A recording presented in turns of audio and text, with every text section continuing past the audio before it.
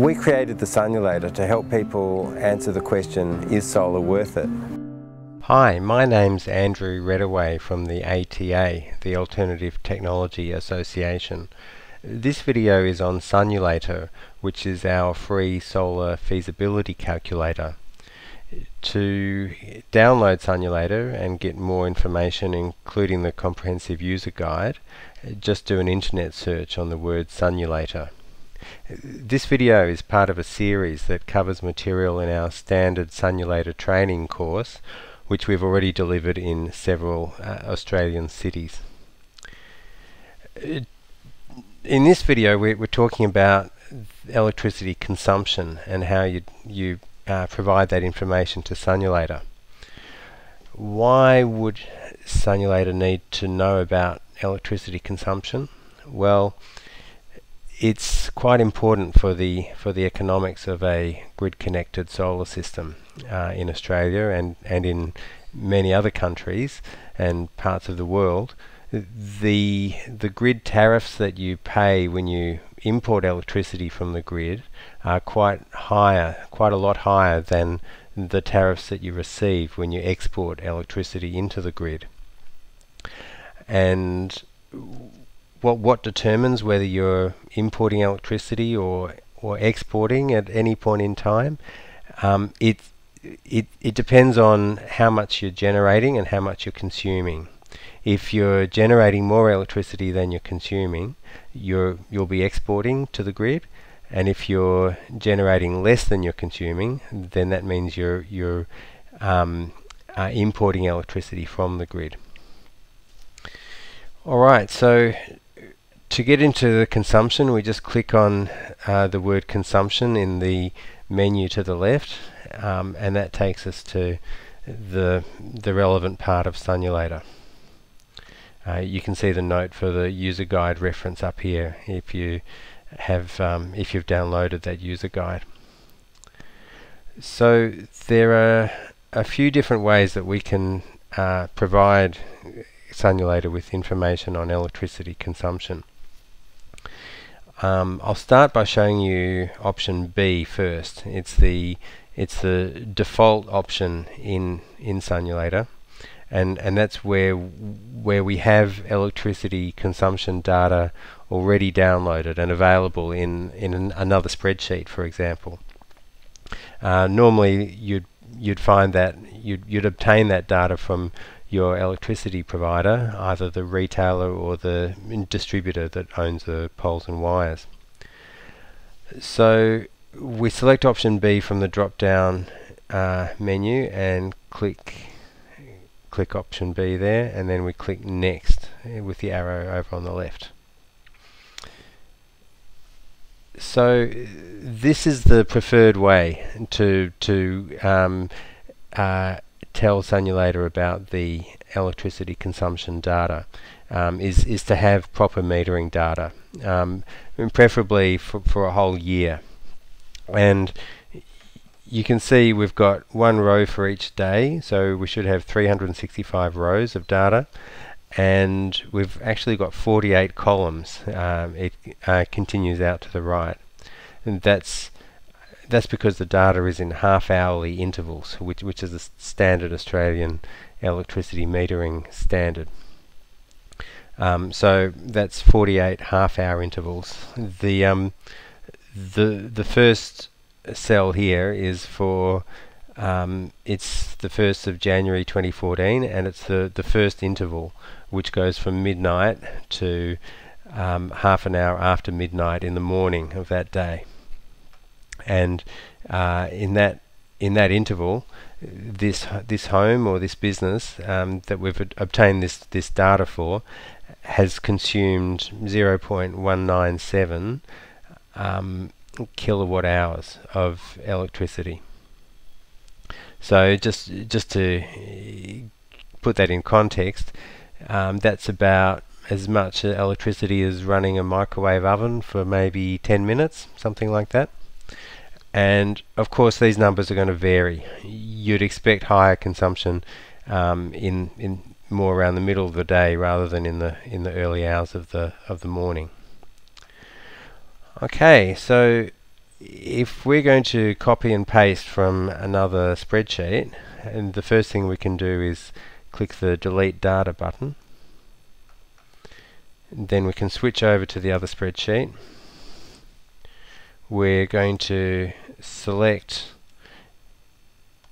everything except for the header row. So we do want to get the date column and all the other 48 columns. So selected all that. I can copy that in Excel, and I can switch back to Sunulator and paste it in. Now the preferred way to paste is we use paste special and choose values only. And there we go, we've pasted that data. I've just used the same data set again as an example. This is based on real metering data that we obtained for a residential property, and it's a relatively typical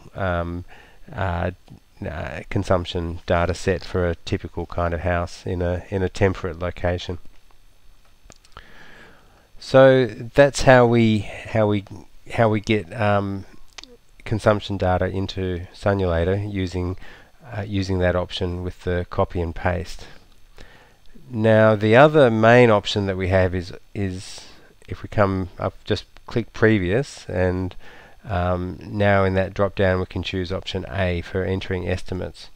Normally you would use this option if you don't have access to metering data, and you need to just put in some overall trends which Sunulator can use to come up with that consumption estimate.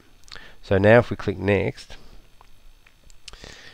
the first thing that we put in is an estimate for how many kilowatt hours of electricity would be used in each month of the year. You can see from the round numbers here that it's really just a sample dummy data.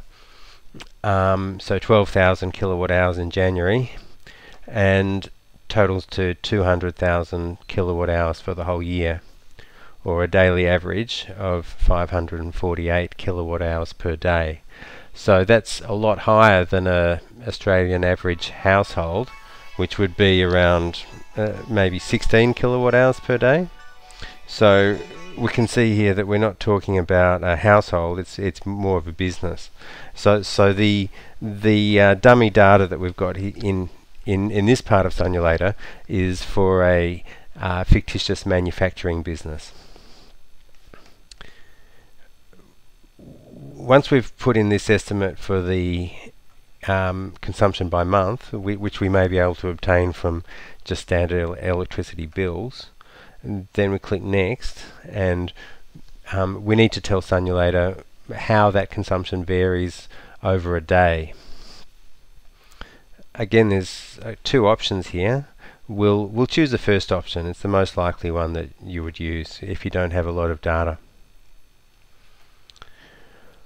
Alright, so we need to give Sunulator, we break up the day into 5 time blocks, and you can see here that those 5 periods, it's morning, lunchtime, afternoon, night, and then standby. And you can come up with your own labels, that's no problem, and you can also change the start time. So at the moment we've got morning starting at 7 AM and ending at 12 AM, midday. Then we've got lunchtime that goes from midday to 1 PM, and that's only 1 hour. We've got an afternoon period from 1 PM to 4 PM, and we've got night from 4 PM to 7 PM, or 1900 hours. So the morning period we're saying that it uses 40% of the energy throughout that 24-hour day. Lunchtime, being a short time period, it's only using 5%, and you can see that in the chart here that it's calculated that amount of energy that's used. So we're modelling a manufacturing plant that has a mealtime break. Afternoon is another 25%, and then the night shift is another 20%. Then the factory shuts down at that time, and we only have a minimal amount of electricity consumption for computers and security systems and that sort of thing.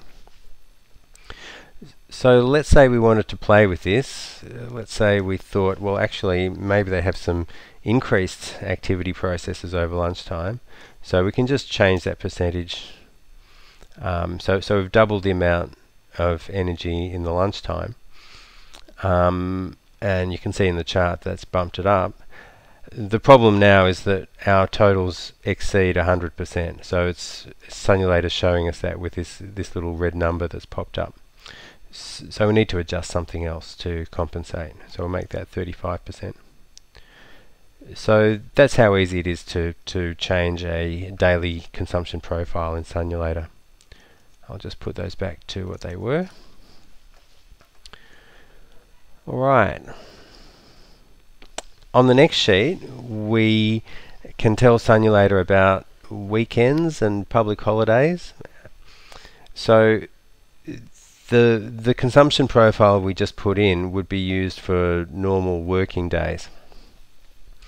What about Saturdays? Let's say we know that this manufacturing facility is still open on Saturdays, but it has a reduced activity level and reduced electricity consumption. So that's where we would choose against Saturday. We'd select this weekday factor and set that factor as 80%.